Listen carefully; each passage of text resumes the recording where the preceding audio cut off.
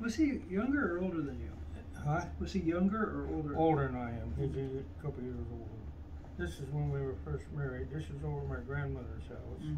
And this is us, and that's Lincoln I had, big old Lincoln.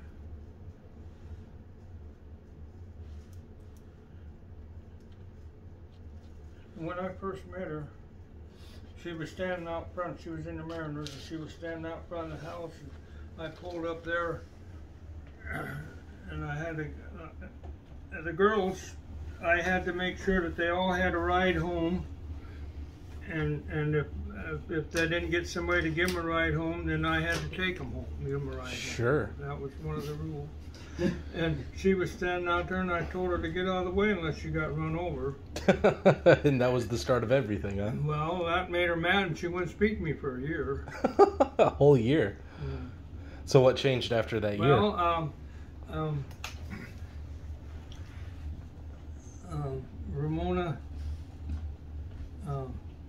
Ramona Shearer, she ended up marrying Ramona Ashley, and there was who the heck was the other? There was 2 or 3 other gals there, and whenever we'd go someplace, like we'd go down to Vancouver, Portland, and go to Jensen Beach, a bunch of get in a car and spit in that big old Mercury. In fact, it was so had so much room you could stand in the back seat and put your feet out straight and not touch it. So we put a bench in there. Wow. And then there'd be, and sometimes we go down to Jensen Beach and go, well, they all pushed Jean around to where she had to sit in the front seat. And the others was in the back, you know, and in there. And we go down to Jensen Beach and ride the roller coaster and things like that.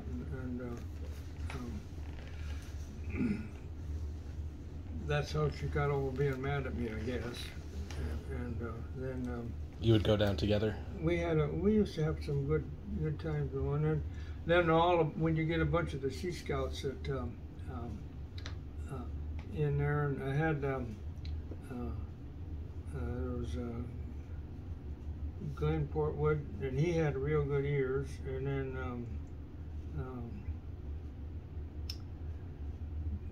Bill Putis was could blow the bugle. He really gives the bugle. And we go down to Longview there, and they used to have a big box right there, and you'd pull up to a stoplight, and Glenn Portwood would sit in the front seat and had the window down, and Putis would be in the back seat and have the window back there roll down, and he could tell when the light was going to change from red to green, you know, and as soon as it turned, he'd say, "Now, Bill," and Bill would blow to the races under the bugle. And then we'd come putting out across the. Well, at first, the first car we had was an old Packard Spendy. It cost me $20 to buy the car. Wow. And we'd get a whole bunch of guys in the back, and we had quite a time, but we'd put out through, and there would be one of the races, and here this old Packard would come putting out across the street there. And I bet that was something cool to see. yeah, we had a lot of fun with that old Packard.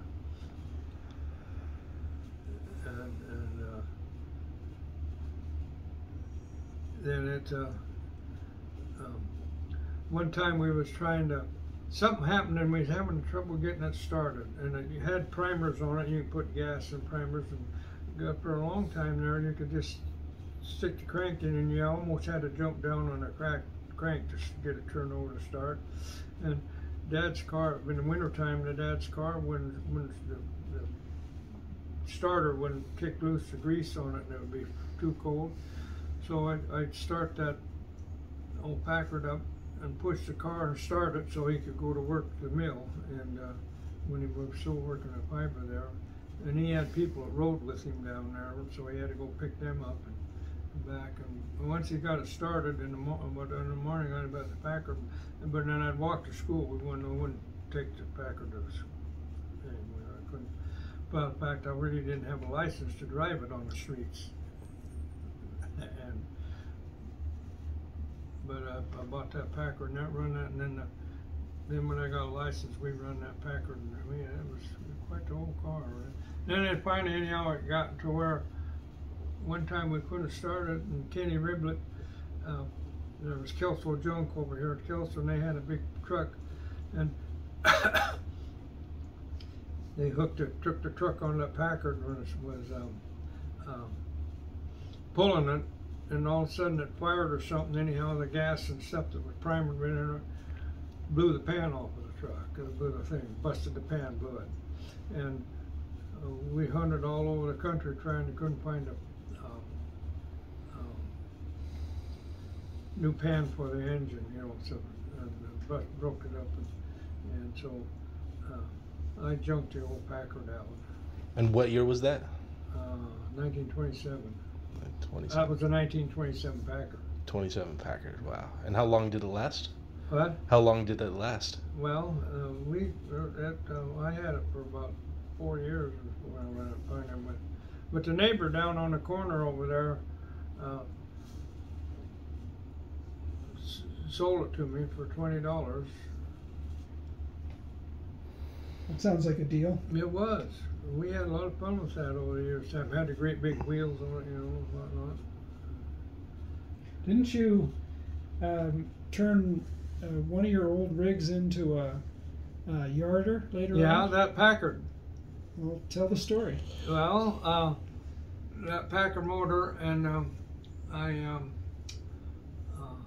was hauling logs for a guy out at Sandy Bend out on North Town, and he had this big old drum, yarder drum in there, and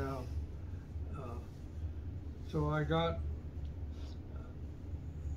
that from him, and we tore the old Packard down, and another thing, that Packard was all put together with stainless steel bolts. Stainless steel bolts. Yeah. Wow. And it had a bent front fenders, some bent a little bit, and I took a hammer and I was going to like that, and I hit that thing, twing, hammer flew out of my hand. And that was real metal in there. You couldn't just tap it out, you know, like it. No plastic involved. No. And so anyhow, Burl Jackson had a bunch of GI Cadillac V8s engines, and This war surplus stuff? What? World War II surplus? Yeah. And I got one of them, and that old fitted it in that where the Packard engine was in there, and then I got a Ross Riblet had the auto records up there. I got a transmission from him, and then I also got a big truck rear end with duals from him. He gave them to me to put underneath that back, and then I had that drum that I got on that, and then I had it so that the Packard engine, there was a transmission there, and between that I had a sprocket there so I could run a truck rear end set there hooked up so I could run the winch. Like a power takeoff? Power takeoff. Made a power takeoff, the winch for it, and so you could drive it out there in yeah, the woods you could and then drive just hook it up to... You could just drive it up the road. To Boy, pull you logs. You could, and one of my friends and whatnot was Don Tennant, and Tennant and then Tennant Way? what? Tennant Mansion? Tennant Way? Yeah. One of them was a big shot at John Tennant. Yeah. Was Is that his dad or uncle? That was his dad. Okay. And whatnot, and they bought a place up on Mount Pleasant up there, and it had a whole bunch of fruit trees out there, and they wanted them out. Mm-hmm. So we took that thing and ran that old Packard, that Cadillac engine would really make it go. And man, I went up there and we took and tied that thing down and we run that line out around through the trees, and then we hook it up to one up there and then start pulling, and we pull the trees over, you know, roots and all, pull them over and pull them out with that. Clear the Wow. place with it for it. Mm. And then they had some timber up here that made a good log loader too, and yard logs, and it worked good. But we had a lot of fun with that, and we made pretty good money with it too. And then oh crap, Meade Ziegler was in the was a Cub Scout, and then he was in the Scouts and whatnot. But his dad had a body shop, auto shop, right, for cars, and he bought a big car. I forget what it was, and he seen my Cadillac engine I had in that yard and wanted to know where I got it, and I said I got it from Burl Jackson.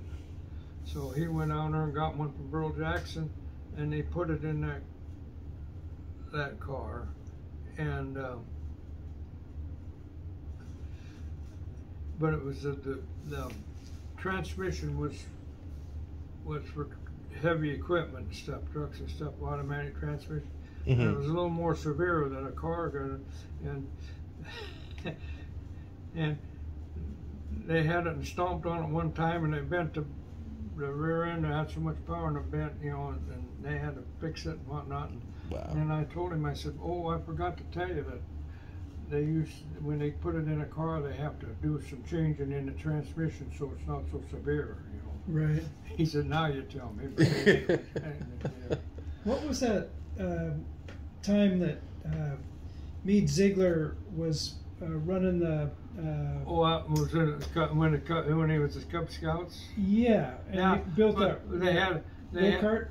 They had a over by the Washington School there, coming down that hill. They'd have soapbox.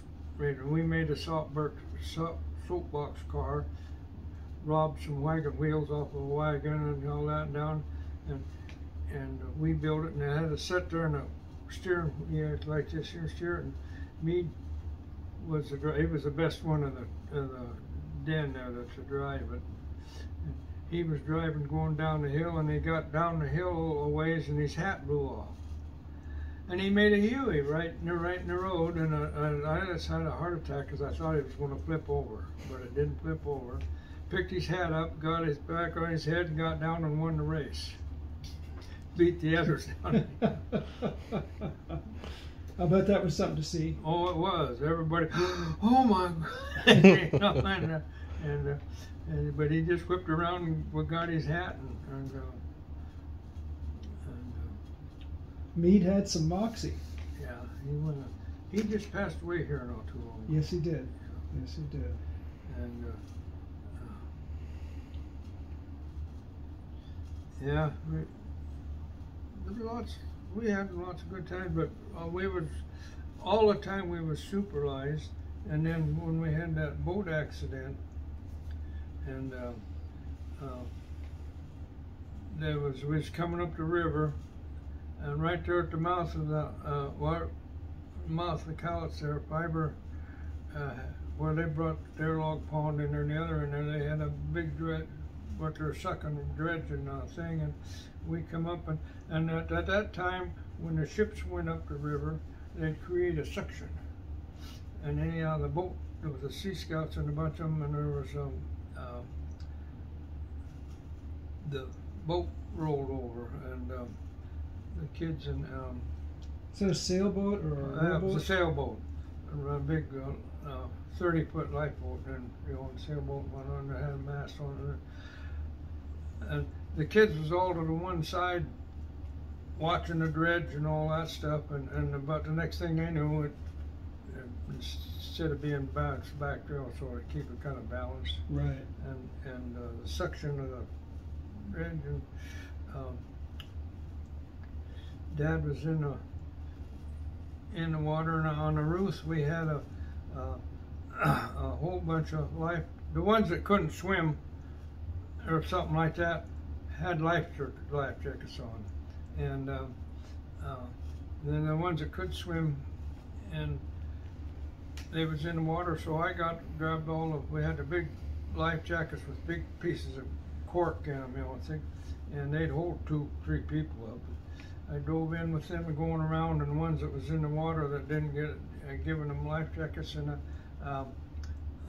Dave Ammons was in the water, and there was some mariner, I can't remember her name now, but she was having trouble, and he was helping her, so I gave them a life jacket put on it and told them to hang on to it. Well, she said that the next thing that she knew, Dave swam off somewhere. Well, he drowned. That coat soaked up and drowned anyhow, but when we got to checking heads, I didn't know about that, but we went over there, and there was another girl in there that they didn't know who it was, but she had a life jacket on, and so somebody said she must have been, so Hugh Ashley was there swimming. Dave dove down underneath the boat, pulled her out. She had an air pocket underneath the boat in there, and she was fine. And Dad was holding up Bonnie Jean Edgell, because she couldn't swim. And I got over there with, I had the life jacket, and Dad had a way of swimming like he was running with his legs, and he could hold it up. And he was holding her up, and they just gave her a big toss to me and went down. And I got the life jacket on her, and then the boat come over with the thing there, and picked her up, put her on the boat, and then I dove for Dad. And I dove and dove and dove, and I could feel like Dad had long hair, and I felt like I could feel his hair, but I couldn't get him. And finally I come up for air, and the guys grabbed me, and he said, "That's enough." He says, if he's been down too long, he wouldn't be. So anyhow, David Bear was a cousin to Dad, and the next day, and then there was a couple of fishermen over in Rainier that come out there, and they had lead lines, and they had hooked on about 16-inch lines with a hook on them, and they could go along drifting that lead line, and if it was going down, in the body, that would hook onto the clothes, and pick them up. They said they got a lot of them, but we did that for 2 days down there, and we never found it. And well, we took the roof down there, our boat, and went, in another boat, and driven along, and they, the fishermen was in there too. That and we couldn't find him, and then it was a couple months later they found him clear down on his body. And how they had it was his wristwatch. They could identify it with his wristwatch we had, and they had the funeral for him. And then I pulled our boat out and stored it there at Edgell's, and lost all interest in the boat. Yeah, and some guy bought it, and the last I heard, it was up on some beach up north. Nia Bay or something? Huh? Nia Bay? Yeah, somewhere up there north, and on the ocean. The guy that bought it was going to make a deep sea trawler out of it, and anyhow, the bank called me up and said it was up there on the beach, and if I wanted it back, and I said, no, I don't, not back. And how old were you when all of this happened? Oh, I was about 17, I think, 16, 17, I can't remember. And anyhow, the people at the lodge got Dad the Carnegie Hero Fund. There's a book in here on it. And he says there's things there and not. And then she also got a pension from them for the rest of her life. Your mom did? Yeah, from Carnegie. the books in there on the where the other books were on that little thing there. Right. And his thing is there too. His Metal. medal. Yeah, I sure like to have known your dad. I'll bet he was something. Yeah, that was I can't remember what, but it was really something, and but he picks it up on he always brought a big bunch of stuff, you know, when we had it on the boat there, and then during lots of times just our family, we'd take the boat, and there was always Fred and I had a friend or two with us, and then of course there was her sister and, you know, others there, and we'd either go down to Astoria, but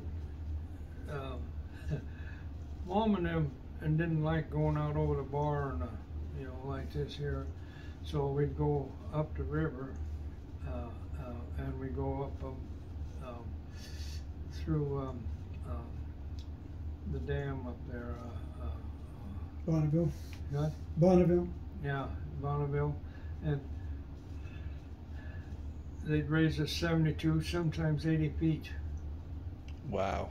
Go into the locks there, you know, and that was really funny. You're in there, and the water start coming in, you know, and then you tie to the boat to the buoys, and it take you up, and that was it. But it was really spooky is when you went in and the water started going down. It was going down with it, you know, and then it'd open up again. And coming upstream, it took quite a while because the boat at that time wasn't quite that fast, you know, and we was walking at quite fast water. We make it up and get in there, and then when we went down, boy, and then we'd get up there, and this one time we was up there, when a railroad comes down along the rocks on the Washington side, it goes through, and it's got a little tunnel, and it comes out, and there's a kind of a little bay in there, and then it goes in another place, and then a tunnel, and a rock tunnel through there. We pulled into one of those little bay things, and hear a train come by down through us, you know, and it's in there, and the train on the it curves around and then goes through the tunnel, and it kind of leans. When you're down there looking up, it looks like the train was leaning right over it. Wow. Mom took that one look all that. She says, "I ain't spending no night here." So we got to go clear across the river and tie it up, and spent the night there. And, so after that, we had to, and then another time, we had a big dog with us that was Fallon. We pulled in up there. I can't even remember. It's a pretty good sized town up there on the Washington side up above. And Stevenson? Yeah, Stevenson. We pulled in there and got gas, and then we went up a little bit farther, and there was a nice beach there in a grassy area. Fred and I took off, and the dog went with us, pal, and pretty soon here, a nice trail. We was walking up there, and we was quite a ways from the boat. And here come Pal down the road, just the trail, just a really picking up and going. And about that time, well, what's the matter with him? And bang, we found out. Hornets was chasing him. Oh.